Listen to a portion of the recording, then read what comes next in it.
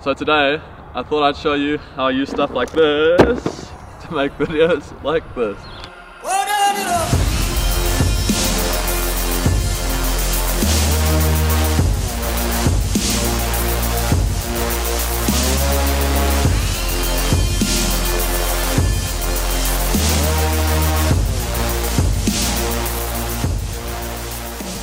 Good morning and welcome to Petite Airfield.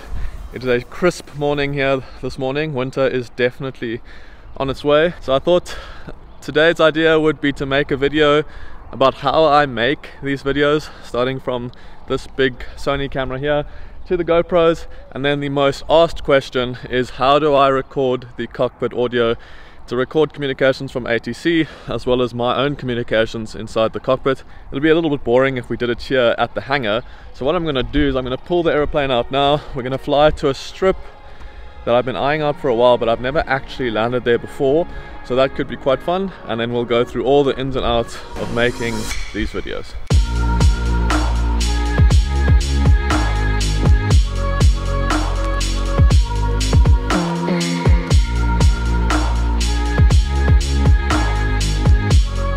I have been eyeing out a little spot just to the north of Petite, where we do have permission to land from the landowner. The interesting thing about aviation in South Africa is we are allowed to land basically anywhere as long as we have permission from the landowner. So how that differs from the States, for example, is that in the States, guys are allowed to land on BLM land, which we call government land. In order for us to land there, we need to get permission from the government, which is near impossible, so that limits our landing spots just a little bit, but it's not a problem. We find a private field to go and land in, and we can still have just as much fun. It's just a little bit more admin work that we need to do.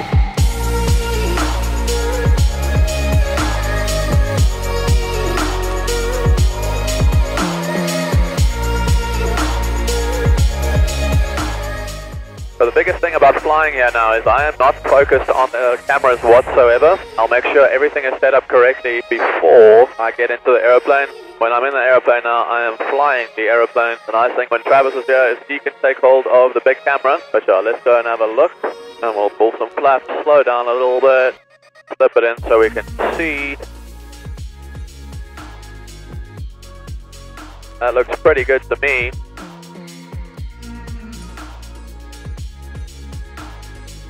Sweet, I think we can take it in for a landing.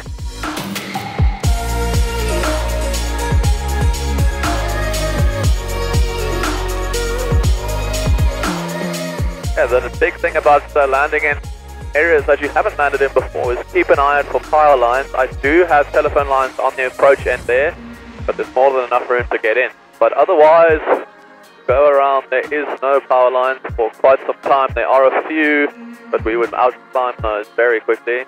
Okay, final approach.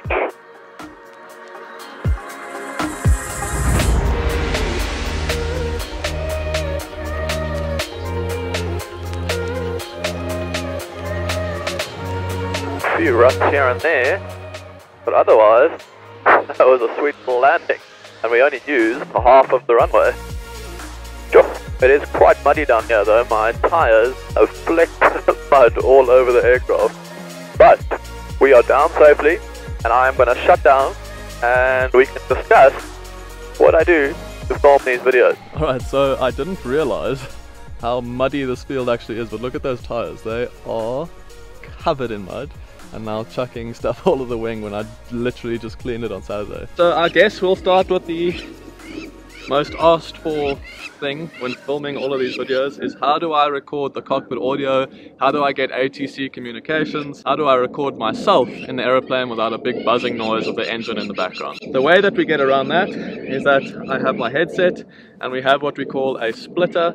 This splitter I got from one of the local pilot shops, but essentially what this is that I can plug my splitter directly into the intercom in the aircraft. This will record all the communications, mine, air traffic control, also my passenger if I've got a passenger on board as well. I will also be able to record all the audio onto this device here, which is my Zoom F1. It's just a standard little field recorder. All that comes from the intercom will get recorded onto the Zoom F1. So that is how we record the cockpit audio. I found that to be the easiest way to do it. If you guys have got any other ways that you have done something like this before and it may be a little bit better, drop a comment in the comment section below. I'd love to read all the different things that people are doing to record their cockpit audio. The next thing when recording these videos is getting all the different angles from the actual aircraft. So I use 3 main GoPros, one which I attach to the left wing, one which films me from the front of the cockpit, and then another one which films the panel in the back of the cockpit. I think the easiest way to explain these is I'm going to pick up the camera now, walk around the aircraft and just show you what angles these are filming. So the first camera that we use is what we call a GoPro Max. This is a 360 camera. Let's get on to the next camera, which will be the camera that I've got up front, which films me. This is a stationary fixed camera, but let's go inside the cockpit and we can have a look. Okay, so this is the camera that I use to film myself. I just mount it with a suction mount onto the windscreen. Essentially, this camera just films a stationary picture of me sitting in the cockpit, or as you can see now, me standing next to the cockpit. This camera I use for all the cockpit audio. I sync the audio with this camera first and then do all the other cameras last. So this is the GoPro 7. Still films in 4K at 25 frames a second. The next camera that I do use is the GoPro Hero 9. And what I've done here is I've put on an ND filter, which essentially slows down the shutter speed and makes all the footage look a lot more realistic. What I can do here is I literally just pull that off and you'll see that the lens is completely open now. If it gets very bright, the shutter speed has to increase in order to reduce that exposure so we don't blow out all the highlights and things like that. So in order to slow that shutter speed down, is we put on an ND filter, and essentially what it does is it'll slow down the shutter speed. It's almost like sunglasses for this. Anyway, this camera is used to film my panel. Quite nice for viewers to see, so they can see exactly what's going on with all the instruments. They can see what I'm doing, how I'm landing the aircraft in terms of using the stick, using the rudders, all sorts of things like that. So a super nice camera to have, and this is my third and final camera position that I usually have. Sometimes we'll throw other camera positions like a camera underneath the tail. What I found over making these last few videos is this is the easiest sort of setup to work with. So it would be the cockpit audio, which is used for that splitter. It would be the GoPros, which I use like this. I mean, you could always start with one GoPro and continually upgrade and add more GoPros to your arsenal. And then the last thing I have is my Sony camera, which is this one here. And this is what I use to get all the cinematic shots. I can shoot in 4K at 120 frames a second in this camera. This is my setup. This is how I film all of my videos. And I hope you enjoyed it. We are gonna pack up, get out of here before one of the farmers comes and thinks that I've crashed in this field. And we're gonna head back to Petite.